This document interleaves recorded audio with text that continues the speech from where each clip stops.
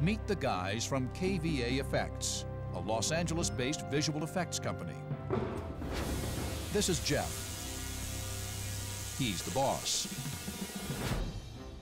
Today, they're testing the limits of electrical engineering in an unprecedented feat, building a gun that shoots a lightning bolt. If we can actually direct a lightning bolt with this gun, we can open up a whole new range of possibilities for using electricity. In their pursuit of a 21st century weapon, the guys from kVA are relying on a 19th century invention, a Tesla coil. A Tesla coil is a kind of lightning machine. Like a menacing storm cloud, it builds up an electrical charge imbalance, commonly known as voltage, which becomes so great that it leaps into the air, creating a path for itself to return to the ground. Nikola Tesla originally developed the Tesla coil to transmit power without wires. To illustrate that, I'm holding in my hand, with no wires, a regular fluorescent bulb. Now once we turn the Tesla coil on, the bulb lights with no wires at all. What is lighting the bulb is the electric field around the Tesla coil. The concepts behind the Tesla coil are best seen on the 12-foot monster as it begins to take shape. Basically, we have ground potential at the bottom, and we're developing 1.2 million volts at the top. That voltage is stored for a very brief time in the metal donut. That serves as a temporary storage capacitor for the few milliseconds where the high voltage is built up, and then it breaks out of the top and leaps over to this grounded target.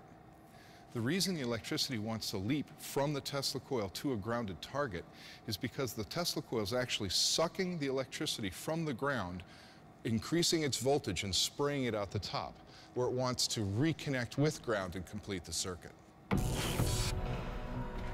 But trying to accurately direct the bolt of lightning through the air without wires is like trying to herd cats. It's difficult to predict a path for electricity through air, mostly because air is a poor conductor of electricity. It's mostly nitrogen, which is inert, and it's in motion. So finding a conductive path through the air is difficult. The guys from kVA Effects think they've figured out a solution. Instead of wires, they'll try to direct the electricity on a stream of pure argon gas. If the argon experiment works, 2 million volts of electricity will be channeled across 10 feet of space and fired into this metal target. Unlike our more reactive atmosphere, argon provides very little resistance to electricity. The idea is that this argon conduit will act as a kind of virtual wire. The trick will be coupling the argon stream with the chaotic electrical storm as it discharges from the top of the Tesla coil. This is our argon source. We'll fill this up to 3,000 psi, and then at the correct moment, we're going to fire this valve. This valve basically will dump all this argon through the tube apparatus. We're plumbing this gas down through a copper tube into a nozzle which sits inside the glass tube here. This nozzle will project a stream of argon gas towards the target. Because this argon is a lot less resistive and a lot more conductive than the air that surrounds it, we can then direct the lightning and have it go where we want it to go. That's the theory, at least. Getting it to work in practice is a long shot. Well, I think our chances are in 30–40% range of success. A 2 million volt, 20-foot long lightning bolt is also dangerous. I intend to never find out what happens when someone gets hit by that much electricity. Okay, Lon, whenever you're ready. All clear. Okay, I'm starting the coil. Main breaker The on. Tesla coil is powered up. Control breaker on. Coil is ready in 3, 2, 1.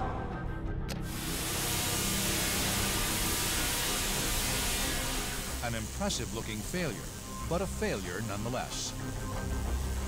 Although there's some movement into the argon stream, the lightning, as always, finds its own path straight to the ground. Take two. Still no dice. We found some difficulties with the fact that even though argon gas is a lot more conductive than air, the sparks still wanted to go to the shortest ground, which was right down the insulator into the earth underneath the coil. After some adjustments, a third and final attempt. Coil is ready in 3, 2, 1.